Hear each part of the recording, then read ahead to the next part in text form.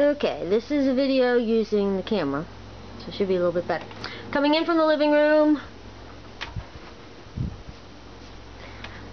into the kitchen. This is where everything will start. Okay, I wanted to give you, I cleaned out everything so you can see the whole stance all along. That's the wall from here to there. Okay, now let's do some measurements over by the window. I also take some still shots of the window too. Okay, there you see the baseboard. We're probably going to tear that out.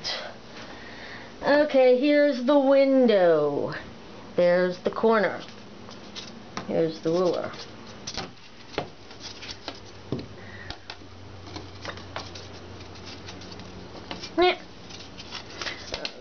Okay, so from the corner to the beginning of the window, 15.5.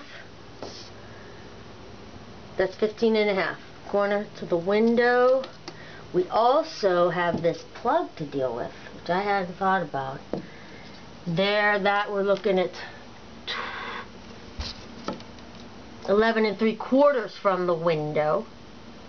I do need access to that plug. That's the only plug around. And then the height from the floor of the window. Oh, I can't move that. Oh, good, nice. 3 feet, 3 feet even. Okay, so from the floor to the window, size of the ruler, 3 feet even. So that's the window. And okay, so we got 3 feet. So that. This is the whole span, all cleared out. That's going to be tricky. Okay, you've seen all the rest of this. Okay, now I'm going to take some stills of the window.